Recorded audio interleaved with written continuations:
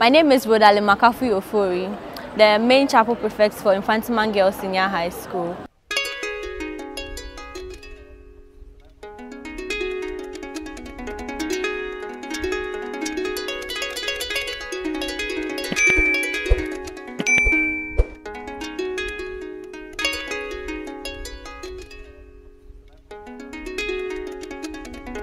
And yes, as you can see, today is Sunday, and then our girls are preparing for church service.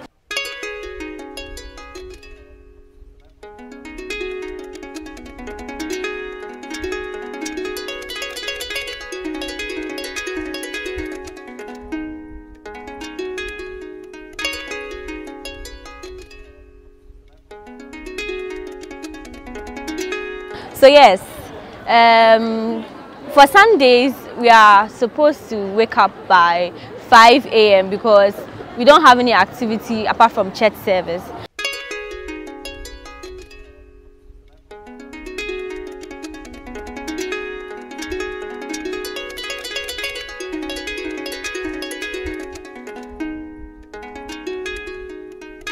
But personally, I wake up around 4:30, take my bath, and then leave the house really early, go to class, and then I study for a short period. Yes.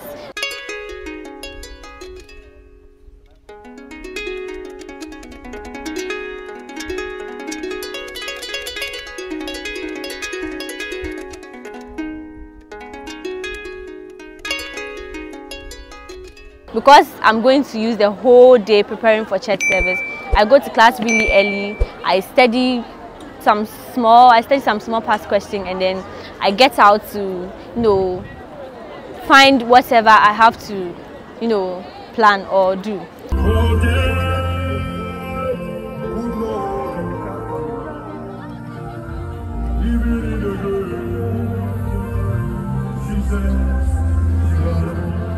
So when I step out on Sunday mornings like that, I inform the houses that are supposed to put the place in order for church service.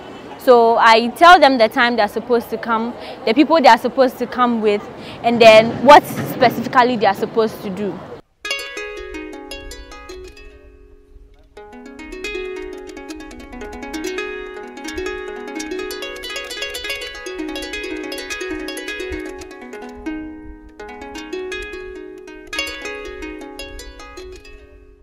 So from there, I move back to my classroom.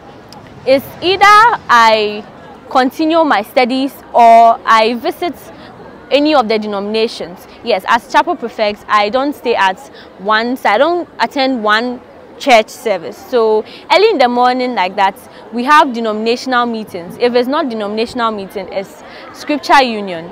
So with that, I visit the denominations or I go for scripture union from 10 to 12. So yes.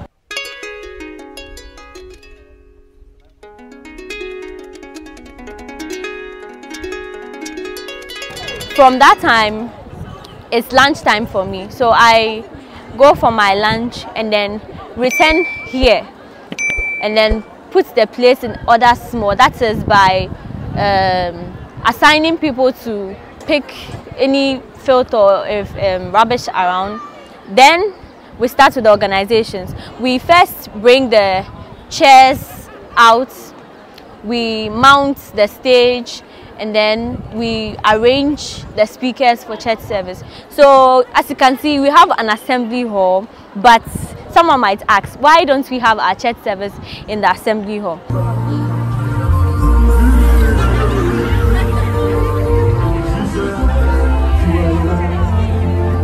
So for Mfantsiman Girls Senior High School, we have two chapel prefects, main and then the deputy. So because of the large population of the school, the two chapel prefects cannot organize church service alone. So with this, my deputy and I decided to have a committee called the Chapel Committee. So this committee is mostly our, let me say, our support when it comes to organizing church service. If there's any problem, we just assign the duty and then they put the place in order for the church service.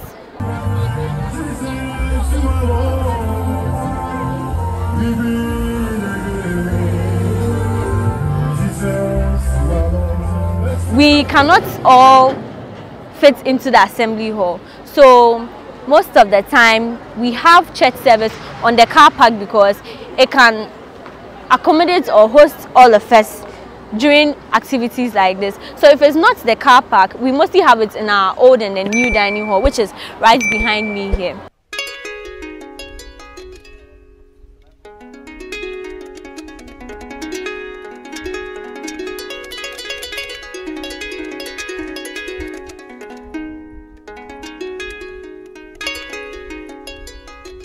So church service starts from 6 p.m.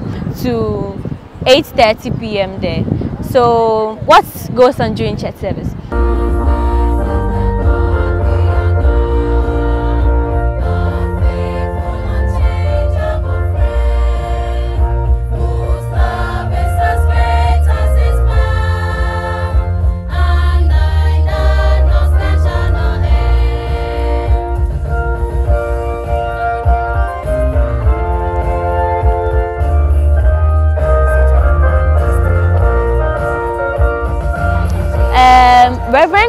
Our Reverend Minister, Reverend Kwesi Buachi, he comes and then he opens us.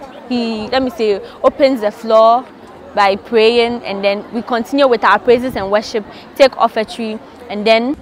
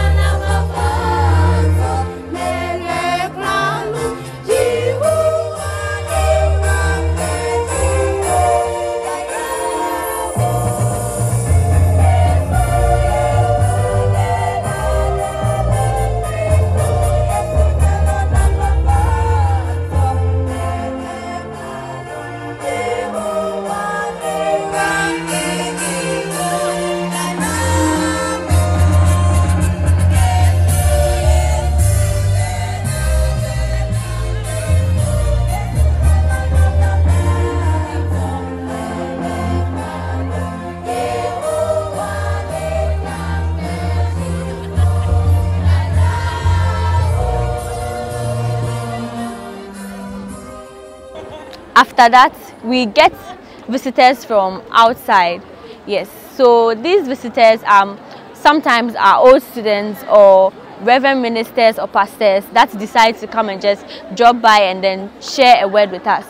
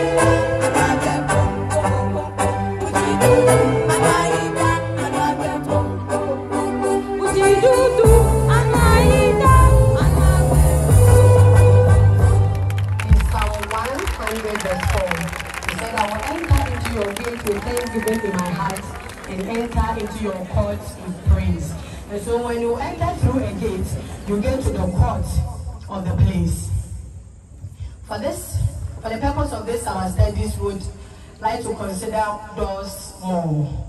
A door is a system of authorization or a hindrance. And so if you want to enter into any system or wherever you want to be, you have to go through a door. Doors and gates are used interchangeably. Some doors, I remember one old door that used to be at our village. You have to go back and then push it with your leg before it can open. There are some doors too, you have to also position yourself well and then push it either with your buttocks or with your body before that door can open. There are some that you also don't have to struggle. One time I was going to some point, there's a place there, Gesdi. It was around 8, 9 o'clock. And so as we were going, there was a big gate there. And I was wondering how you would enter into that gate. In fact, there was no security, there was no one. And so one of the brothers got closer, and then he used his whole strength to push the gate. Indeed, it opened, but there was a mystery behind that gate. He didn't need to open it. All we needed to do was to get closer with the car, and then the gate would open by itself. And so there's some gates you don't need to struggle to enter into. There are some gates that you have to enter into with prayer. There are some gates that you have to enter into with fasting. There are some gates that you have to enter into with divine encounters.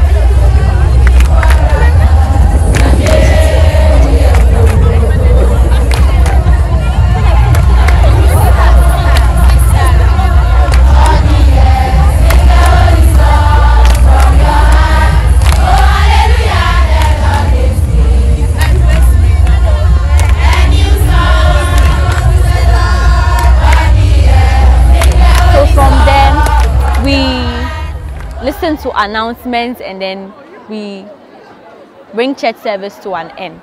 So yes, that is what goes on really during church service. Being chapel prefect actually has helped me so much. Let me say, as a Christian, my spirituality was a little bit low when I came to the school, but with this position I've learned a lot, because I've had the opportunity to talk to big men of God, great and powerful men of God, and then even Reverend himself. So yes, it has been a plus to my spirituality. And then for church service, for the students' body, mostly the youth are not into the things of God nowadays. So for church service, the more they put their all into it, the more they listen to the word of God, the more they are transformed. So yes, it's a plus for them. Yes, it's a church service actually, or let me just say the spirituality level of the students' body is being raised every time we have church service. I want to thank the school administration and then school management, most importantly the headmistress, Mrs. Phyllis D. Atta Simpson, for the opportunity I've been given for the election into office. Yes, it has been of great help to me and then the people around me. And also I want to thank High Schools Africa for this opportunity to express, or let me say explain my experience or share my experience of being chapel prefect of Mfantsiman Girls Senior High School.